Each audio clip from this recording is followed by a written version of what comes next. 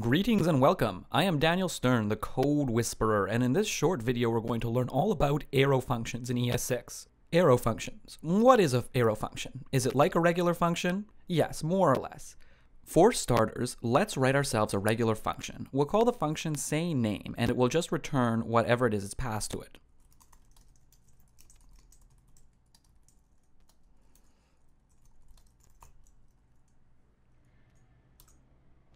So if I type sayName entered,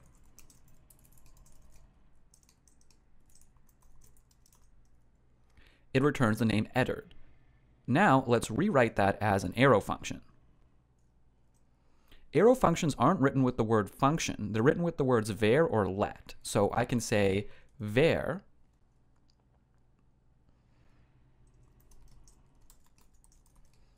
sayName, and then I make that equal to an arrow function. So I'll draw the arrow function in here.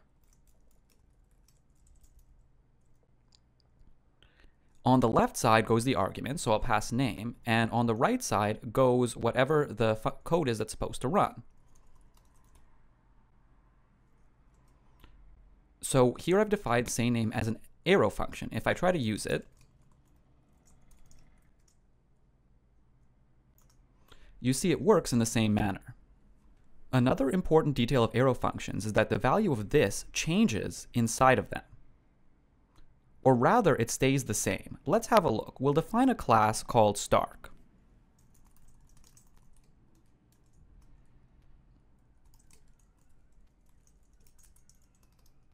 And the Stark class will take a name,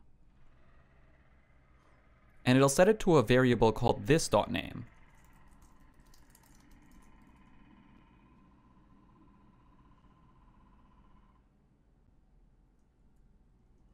And then it'll set an interval, and every second it will log its name.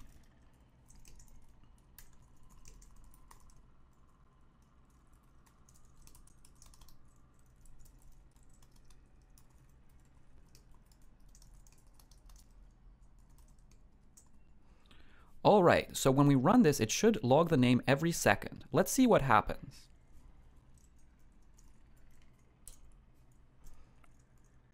We'll say new Stark, make that entered.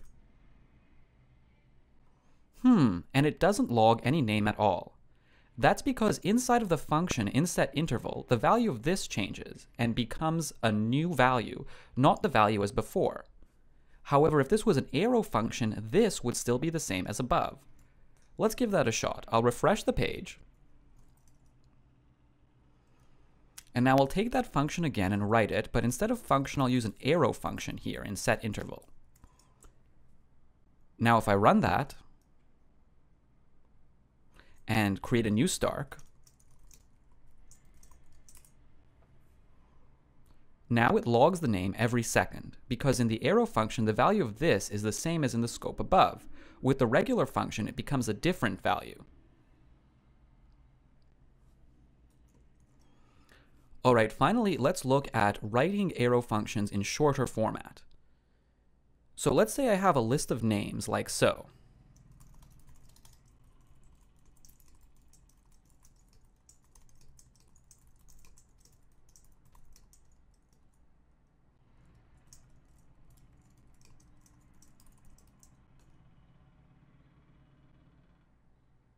Now, let's say I wanted to create a map where I add a last name to each of those names.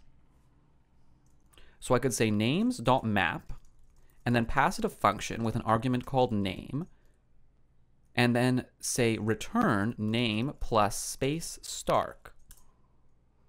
And as you can see, I have my map of names. But that all takes a long time to write. Could this be rewritten as an arrow function? Let's try it. Let's get rid of the word function here and replace it with an arrow in the middle. That still works. Next, if you have just one argument in an arrow function, you don't need these round brackets, so we can write it like this. Further, if the function part only has one statement and the statement returns something, you can omit both the pointy brackets and the word return. So we're left with name and then return name plus Stark. Still works. Finally, in arrow functions, it's appropriate to abbreviate the argument. So we'll just make this n. All right, so see how names.map function name return name plus Stark became names.map n plus Stark. It's less than half the length and it's much more readable. This is the main reason why arrow functions exist, to do this. So we've looked at the shorter syntax and the changed value of this. We know pretty much all there is to know about arrow functions. Well, I'm Daniel Stern, the Code Whisperer. Have yourself a code-filled day.